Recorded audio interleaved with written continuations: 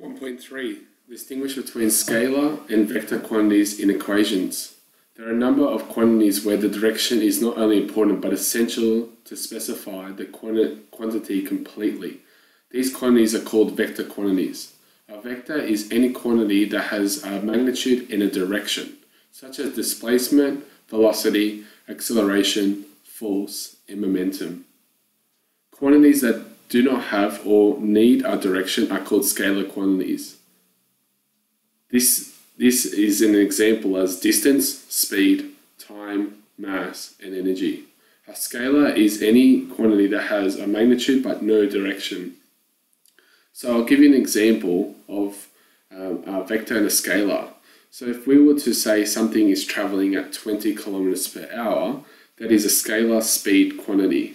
If we're saying 20 kilometers per hour in a northerly direction, that is a velocity vector quantity. So a scalar quantity, and this is what I want you to highlight, which is above the table, is a scalar quantity has size only. A vector quantity has both size and direction.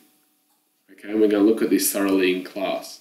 So you need to highlight both those two short sentences above the table. You need to include the table in your books as well.